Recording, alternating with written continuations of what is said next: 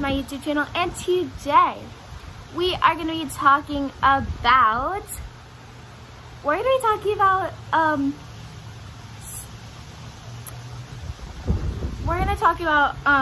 TikTok, because it affects a lot of people's self-confidence. So we're going to talk about TikTok and self-confidence, and today's It Gets Real. And I have some tea because I don't like coffee, so let's get started. Okay, so whenever I go into my For You page, I see the really skinny girls. I see the girls that are like 90 pounds. I see the girls that are like 160 pounds. I see some girls, but mainly I see the girls that weigh 6'5", or the weight you're supposed to be. And me, always getting judged for my weight, and you know. But I'm here today to talk about self-confidence. You need your self-confidence. If you are struggling with your self-confidence, take time off of TikTok. Get off of TikTok and get off of Instagram, because comparison is another thing I like to do. I compare myself to the skinny girls. I'm like, I wish I was this girl. I wish I had blank. But you know what I kind of get sad about sometimes is people have these sponsorships with water bottles. Legit water bottles. The coldest water bottle, everyone has a sponsorship with them. If they don't, they just use their water bottles a lot. I have never been on the For You page, so I get sad sometimes. But I do want to say that this YouTube channel is It Gets Real. Like, I'm doing a It Gets Real series. So sometimes on TikTok, you have some people who are mental health advocates, that like me. I love those types of people who are going to be so real to you. The type of people who are like, if you're struggling, if you need a friend, be a friend. Like, comment a red heart if you're sad. So I wanted you guys to comment down below how you are feeling. 1 heart for happy, 2 hearts for sad, 3 hearts for need a friend, be a friend in my comments. I will also comment down below too. And you know, your mental health and your physical health are #1. You don't need a boyfriend. It's like, I follow a lot of people with boyfriends. I follow a lot of people who are happy all the time. Like, they're not happy all the time, but I see it in themselves. Which, self-confidence. We're gonna go into the topic of self-confidence. Self-confidence. Let's describe it in editing Geographa. And okay, so I forgot to say, self-confidence in 3 words is your ability, your skills, and your judgment. Like, say you're doing dance, and you're like, I lack self-confidence in that area. That is it in 3 words. I'm struggling with self-confidence. You should be like, girl, you're so cute. I love the outfit you're wearing. You look so good today. Or something random like that. So, and also, comment things that are necessary. Comment things like, I love you, like, to a friend, like, I know you're struggling right now, but I'm here for you. Comment, I'm here for you. If you need some advice, I got you. But I'm gonna give like 1 fact about me. I can give better boyfriend advice and not have a boyfriend, and give good mental health advice, but struggle with this sometimes. But all you need to do is have a clear mindset. Like, I know you have those messy people in your life. Toxic people, need to stay out of people's life. Toxic. And I will talk about toxic friendships in another episode, because toxic people are just not what we need. This is what I would say to someone who's being toxic. Hey, I understand you may be struggling, but why are you doing this? Why? What do you need? And someone being very toxic could be struggling with themselves. Could be like, oh, I'm not good enough. So I need to cause havoc in someone else's life to get my attention I need. bullying is why they do this. They're struggling with themselves, or they're struggling, so they want to bully. They want to get attention. They want to drag people down instead of out. So I would have been like, hey, dude, can we talk for a minute? Pull them aside, be like, why? Why is this happening?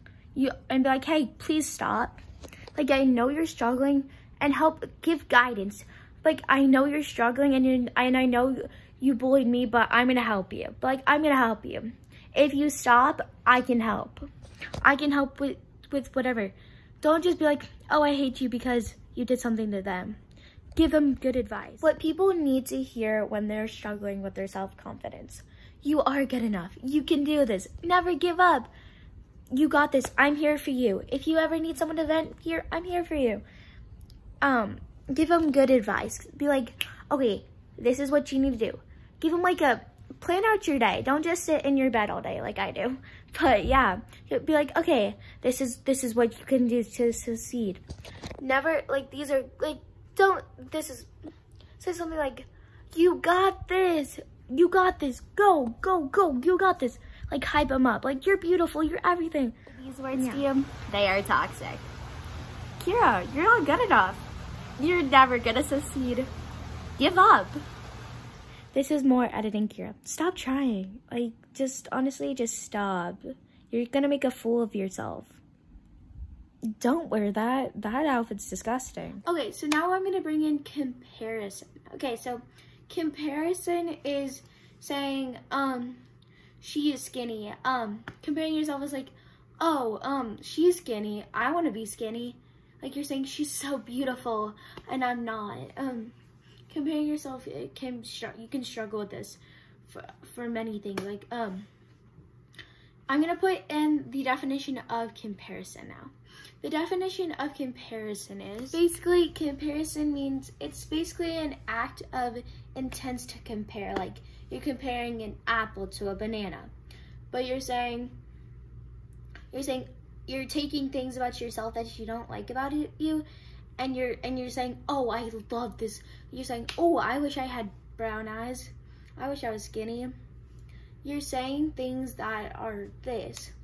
And yes, I brought myself back inside because it got too hot outside, by the way. I wanted to put that in the video because a lot of people are gonna be very confused. I am not afraid to talk about things that need to be talked about. I am not afraid to say, stop, don't do that.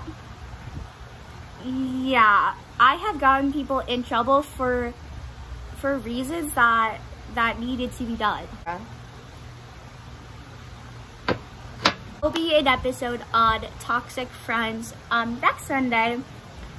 We're gonna do toxic people and toxic friends in the same episode, so that will be next week's episode.